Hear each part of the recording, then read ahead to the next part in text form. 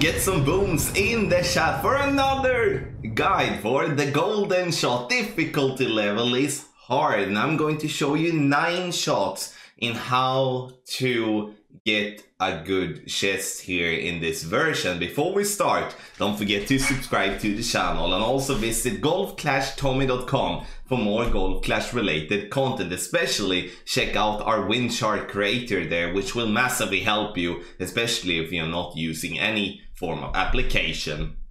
Last but not least, if you do want to have a training session with me, you maybe want to have the best tournament text guides on the market, you maybe want to have text guide for the tournament that is specifically adapted to your clubs, check out patreon.com/golfclashtommy. Link to Patreon is directly at the start of the video description down below. Here, if this golden shot, we will be playing a course of the Santa Ventura, and the good part with the golden shot is that it's time to stock up with berserkers for free, because everyone gets 1 free shot, so spend that one wisely.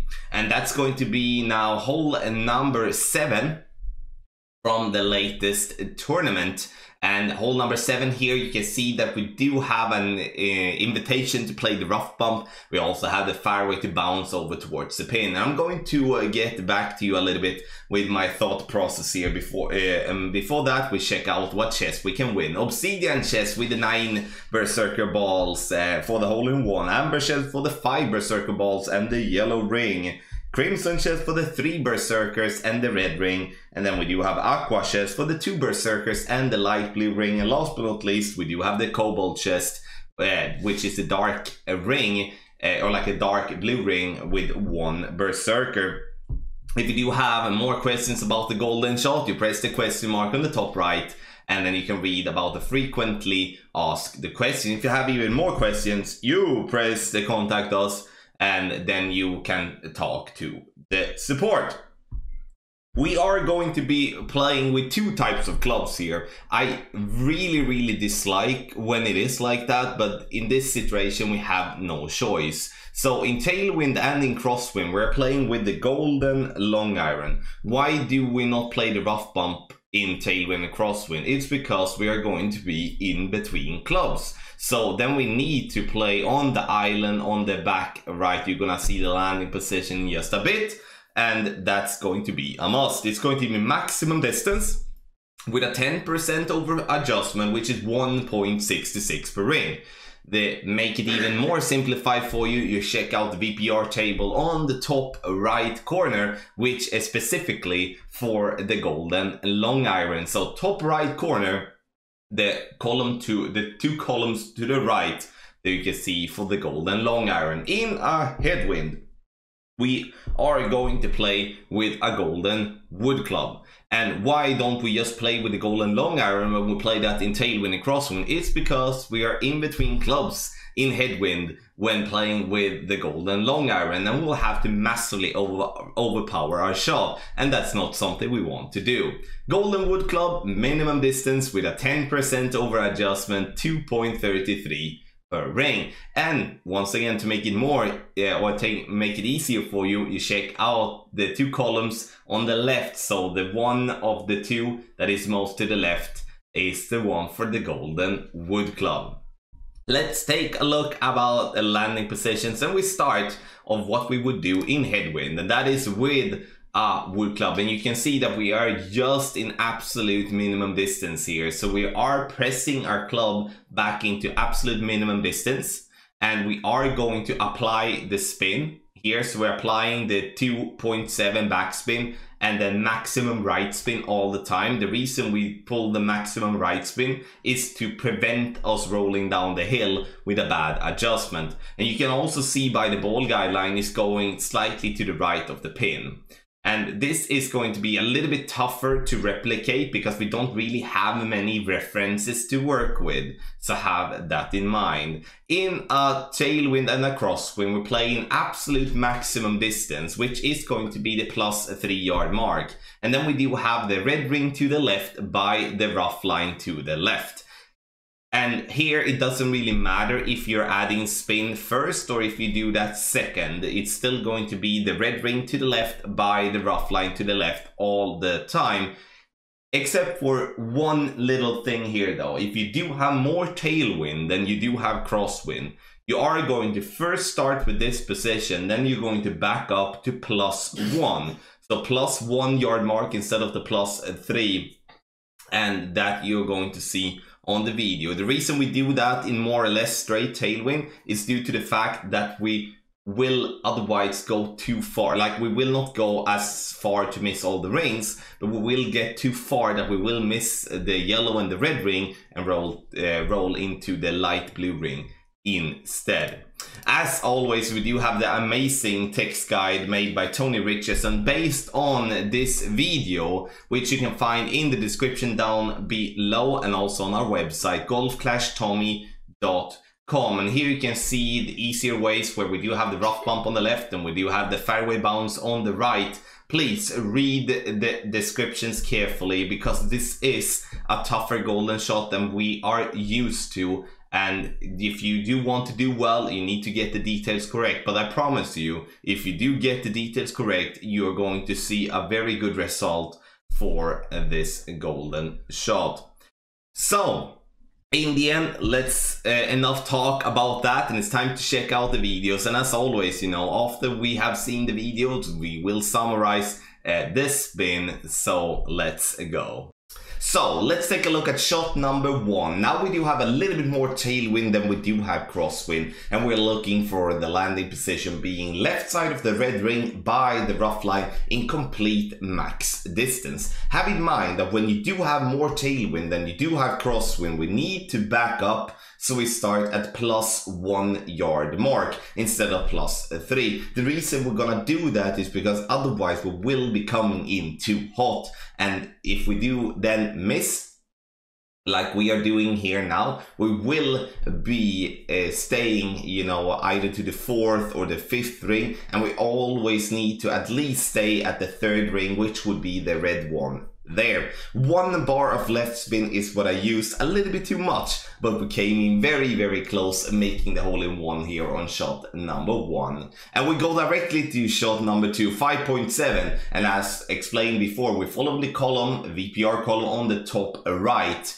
because we are going to do that in tailwind and crosswind. Red ring by the rough line to the left, max distance, and now we do have more crosswind than we do have tailwind, and therefore we are going to keep ourselves into max distance, max backspin, and as much side spin to the left possible. And the thing that we do need to have in mind with this type of wind is that we do need to use a little bit of counter curl, meaning touch the inside arrows to the left with your ball. If you would have done that, or if we would have done that, then we would be coming in much more nicely, getting a hole-in-one on this one. Now we just barely roll out of the yellow circle there, or yellow ring, but in the end it's a nice shot. We're coming in a little bit too much. We know what we do need to tweak, which is giving ourselves a little bit of curl.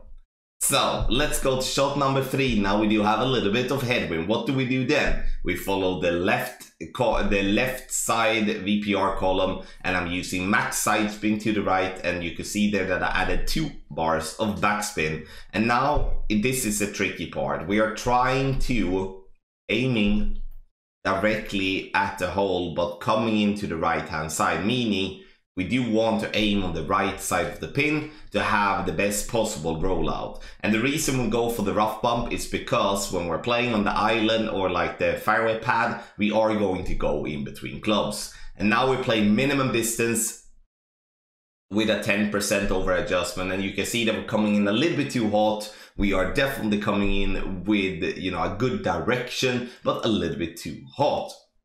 So in headwind, that's where we are doing that. And now we come back to crosswind here, coming left to right. We go definitely directly up to max distance. Look for the red ring, be by the rough line, ladies and gentlemen. And here, as explained before, we don't need to add spin first. The landing position is still going to be the same. 6.2 gives us 3.7 rings, and here you can see that I'm using a little bit of counter curl to the left to compensate for the wind push that we're having coming left to right. You can see the camera angle And in the end, we're using a little bit too much curl this time. And again, I just want the ball to touch the inner side of the arrows to the left, just touching, not as much as we had there. But now it's good. We have missed right, we have missed left with the same type of wind. Now we know it's going to be somewhere in between. And that is a very, very valuable thing when you're trying to dial shot in. 5.6, and we are going to start in the max distance of our position there. Red ring by the rough line to the left, and adding max backspin. And now when it's our turn, we are obviously going to adjust 5.6, that gives us 3.4 rings. So we adjust the 3.4, and then we're going to take our shot. And you notice here that we're not using any side spin whatsoever to just have the wind pushing ourselves in towards the pin. But once again, we are not getting the side spin entirely correct. We come in with a very good speed, but need that little side spin to the left there to be okay. So Thorn, and then we do get the Sand Lizard. We also get the Apocalypse, and then Berserker Balls. So we go again, and we have now a headwind in some sort. And now I'm adding max side spin to the right with 3 bars of backspin. And the 3 bars of backspin, you're going to notice that it's going to be a little bit too much. Again, we are deliberately aiming off the right side of the pin, because that is what we do need to do. We cannot aim directly at the pin, then we will not be getting the same rollout as we do want. Adjusting for a 6-point ace is 2.9 rings. And we hit the ball perfect, and you're gonna see us bounce into the rough, but we're gonna come short and directly in line. So we do need to tweak that. 3 bars of backspins is a little bit too much. But again, you know, here you see the difficult part with having 2 types of way of playing depending on wind, because it's harder to dial in when we cannot play the same type of shot. But in the end, we need to have the 2 types of adjustment here, due to the fact that we will be in between clubs playing on the Faroe Island if we do have a headwind, and if we do have a tailwind, we will be in between clubs for the rough bump. Max backspin, look what I do here now. And we do go back to +1 yard mark in the end. So +1 yard mark, you start with the red ring by the rough line at the top, and then you back up to the +1 yard mark. It's only when you have more tailwind than you do have crosswind. Otherwise, you should not be doing so. Because this we do to compensate for the wind push that we're gonna have. And you can see here that even though we don't get a hole in one, we get so close, it gets to stop at the yellow ring. And that's what we do want to do, obviously. If we do not get this ball in the hole directly, or for that matter, you know, miss that shot, then it's a yellow ring or a red ring that we minimum want to get. Can we get a hole in one though, however, because we have been super duper close. So now we do go to a 5.4 headwind and crosswind. Now we have played this wind a lot of times, and we're going to go with a 2.7 backspin, max side spin to the right. And you can see here from this angle, we're aiming for the right side of the pin. 5.4, take a look at the VPR column to the left, 2.3 rings is what we are going to adjust. So we take this and we adjust the 2.3, and then it's time to take our shot. Perfect ball, and you're going to see this ball travel in the air, bounce into the rough. We like the camera angle right at pin. So in the end, there we do have the hole in one finally. And I do believe that playing the rough bump will maybe give us a little bit more hole in ones. But here I would say definitely that both type of routes, no matter what type of wind, is super solid and has been tested a lot of times. Getting some tsunami cards, and then we do have some berserkers. So thank you so much for watching this guide for the golden shot. Difficulty level is hard, so let's summarize here with spin. Have in mind that we're doing two types of approaches depending on what type of wind direction we're having. So we start with the one that has the least amount of arrows, which is headwind. If we do have headwind, we play rough bump, which you have on the left side of the text guide. 2.7 backspin, max right spin, with wind coming right to left and left to right with headwind. And if we do have a straight headwind, we play 2.5 backspin and max right spin. And the aiming point is going to be in complete minimum distance with the ball guideline going just right off the pin. If we do have a crosswind coming right to left, we have 4 backspin, no side spin, letting the wind push us towards the pin. And now we are playing the fairway bounce, which you can find on the right side of the text guide. And if we do have a crosswind coming left to right, we start at plus 3 yard mark, max distance 4 back, max left. We're also adding a little box there called baby curl, and I explained that in the video, so please watch that again if you didn't see it. And baby curl means that I want you to take the ball and just touching the inside left arrows, like the inside arrows on the left side of the adjustment ring, just touching it, not cracking the ring, but just touching it. That's to compensate for the wind push there. If we do have a tailwind crosswind coming left to right, we go max backspin and max left spin. If we do have a tailwind crosswind coming right to left, we go max backspin, no side spin whatsoever. And if we do have a straight tailwind, or we have a more tailwind than we do have crosswind, we go max backspin, 1.5 bar left spin, but we back up to plus 1 yard mark. And you can see that on that arrow as well. Very important, otherwise you will go too far. And if you're not hitting the pin for an hole-in-one, you will wonder what the H did happen there. Why didn't I get even the red ring or the yellow ring? So that's why we need to back up to the plus 1 yard mark.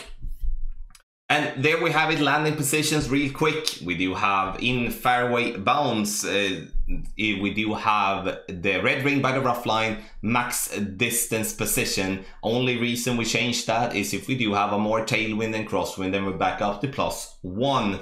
And then we have the rough bump on the top left, minimum distance, ball guideline on the right side of the hole. So ladies and gentlemen, thank you so much once again for watching this guide and tutorial for the golden shot. Let me know in the comment section below if you did get a chest and what did you get in it. Maybe you unlocked the apocalypse, maybe you didn't. But in the end, spend your free shot wisely on this tough golden shot and claim some berserkers. You can also check out the guide for medium, which is also one from Santa Ventura, which will bring home some kingmakers. Once again, thank you so much and good luck in the golden shot.